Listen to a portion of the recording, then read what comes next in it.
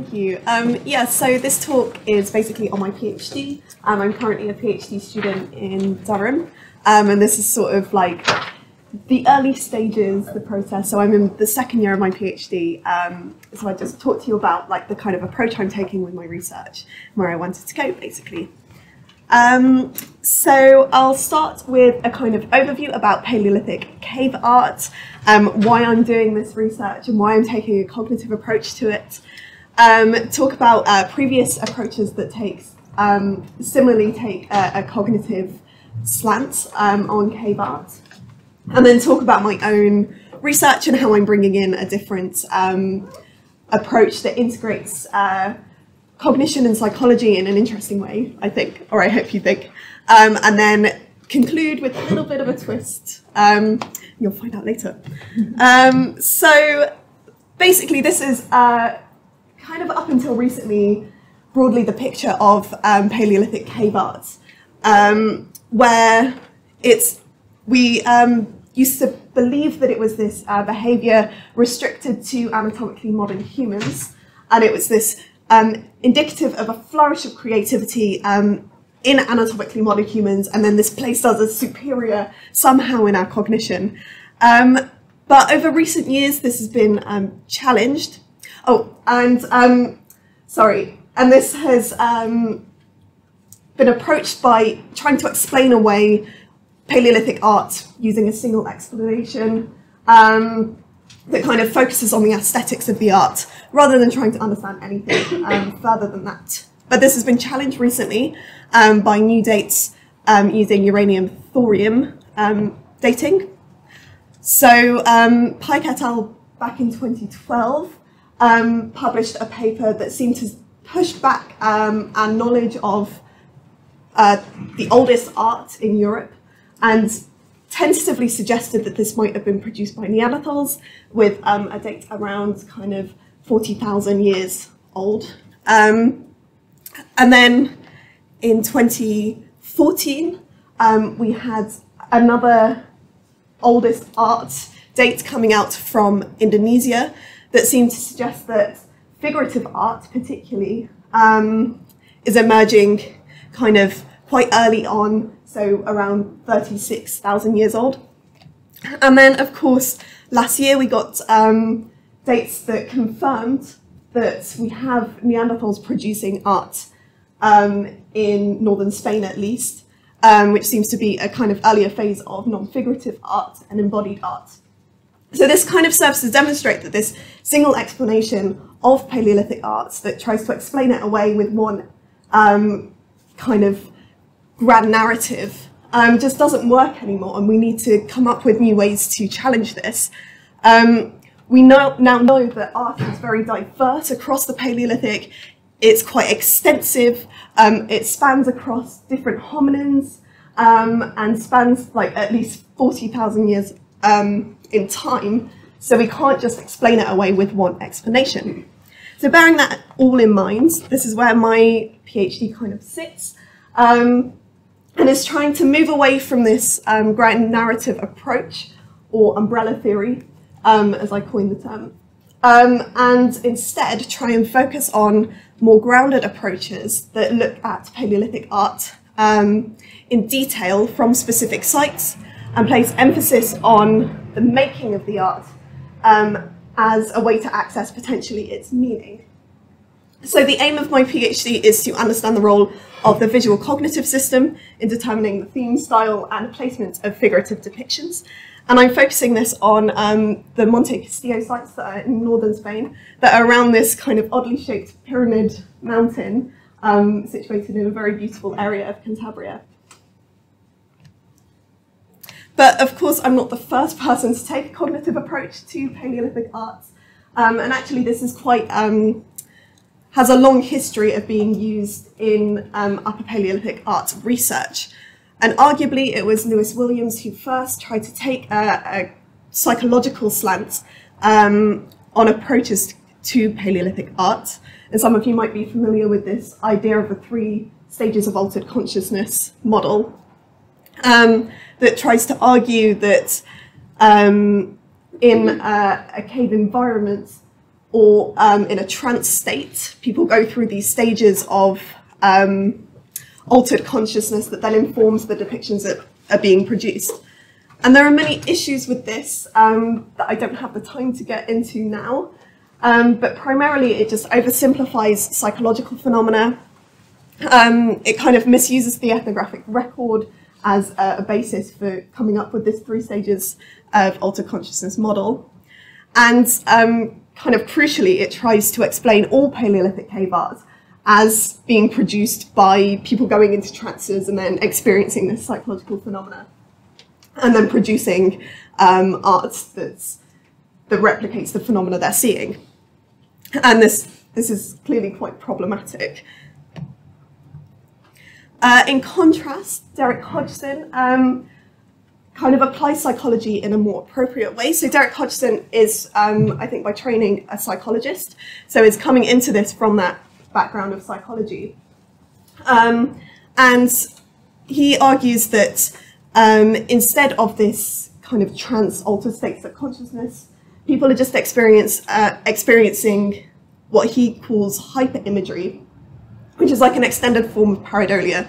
So, you know, seeing kind of faces in objects or shapes in the clouds, that's pareidolia.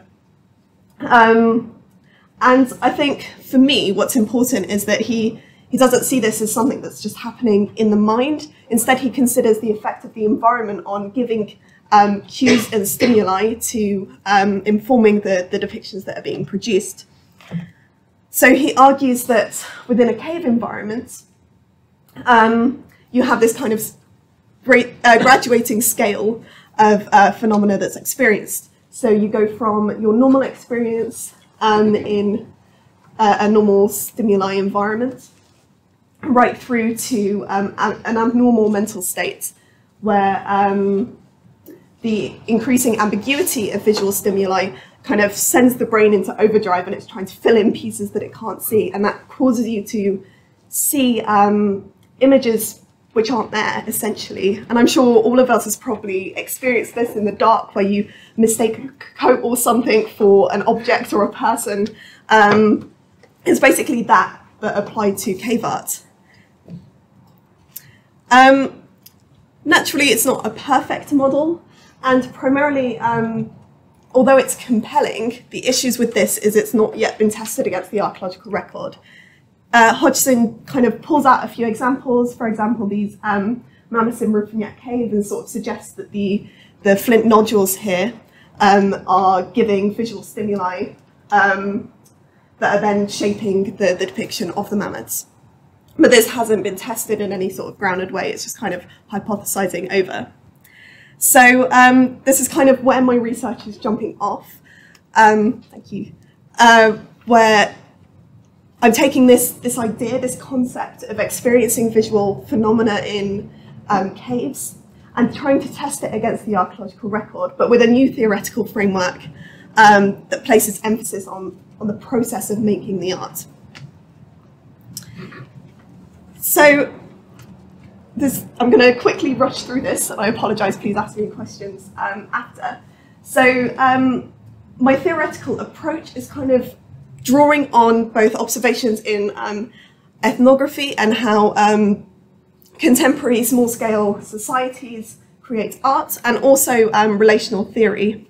And primarily, like, a big issue in current cave art research is that we assume that art is this embellished aspect of society. We're creating it for its aesthetic form alone, and then it's kind of sold on and it's commodified.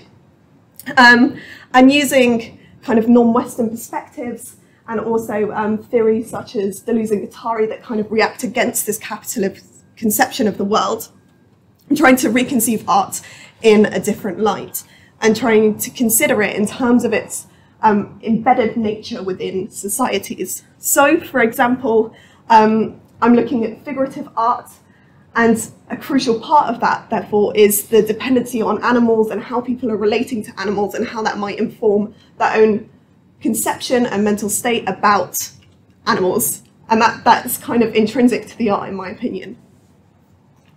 And this figure here is just emphasising that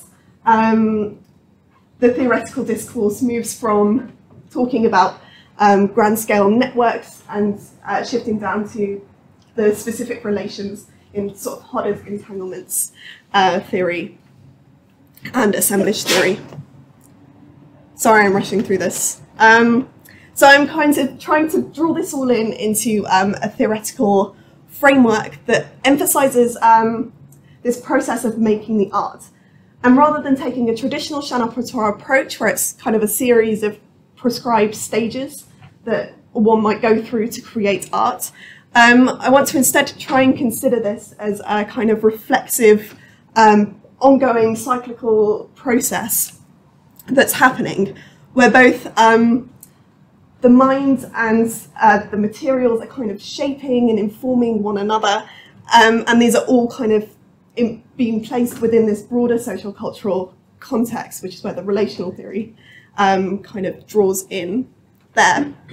So I'm emphasising the kind of psychology of this as a way to kind of look into the mind of the artist and understand how this process is shaping both the mind and how the mind is then informing the art. I hope this is making sense. But I really want to try and test this against the archaeological record.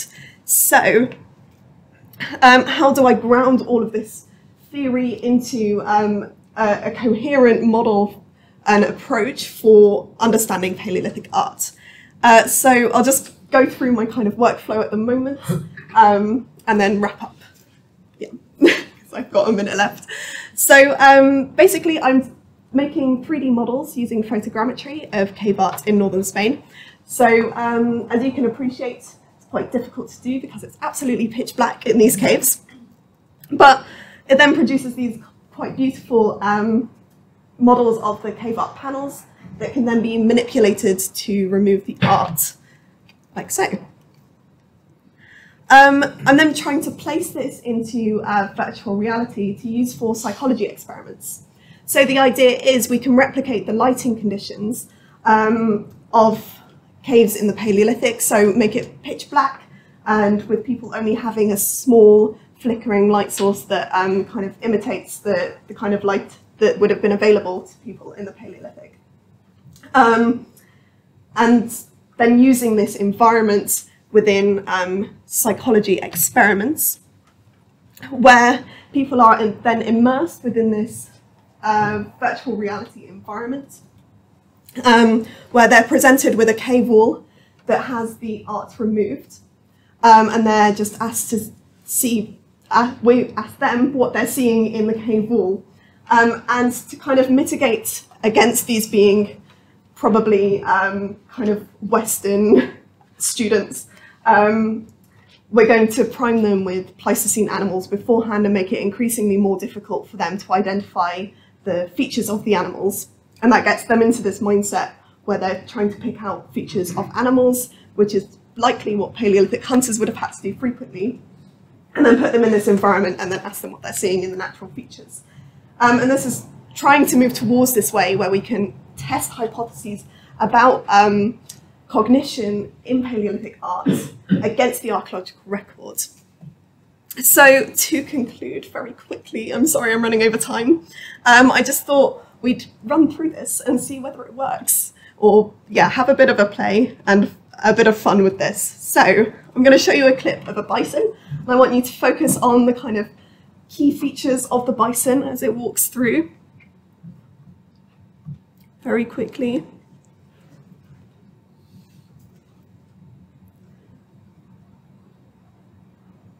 Quite a beautiful clip, I think.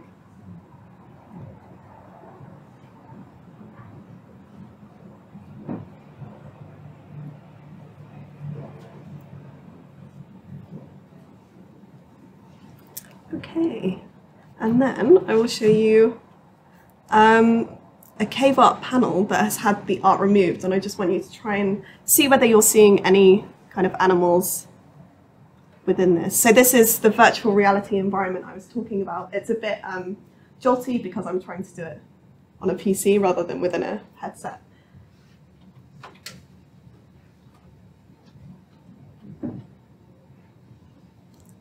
And I'm not sure quite how well this is showing up on the screen. Right.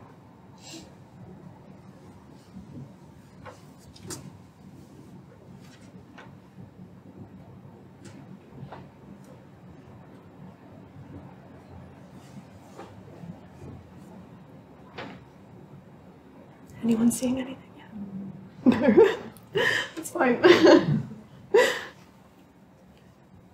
Okay, great. And then I will show you what this panel looks like with the art on.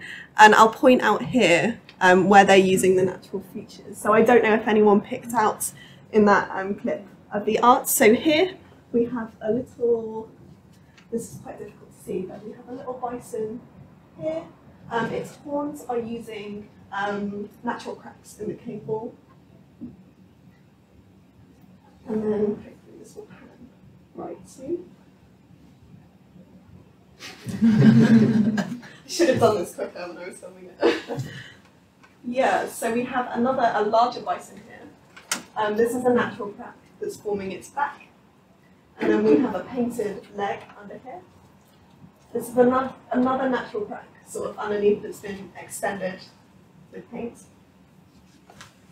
And then you can sort of see this almost weird geometric head, but in the clip of the bison you can appreciate that bisons sometimes look a little bit geometric in their shape. That's also using kind of the natural rock here to bring that out. Yeah. And I'll finish there. So thank you. Thank you very much for listening. I'm sorry I ran over, and if you have any questions, then feel free to contact me.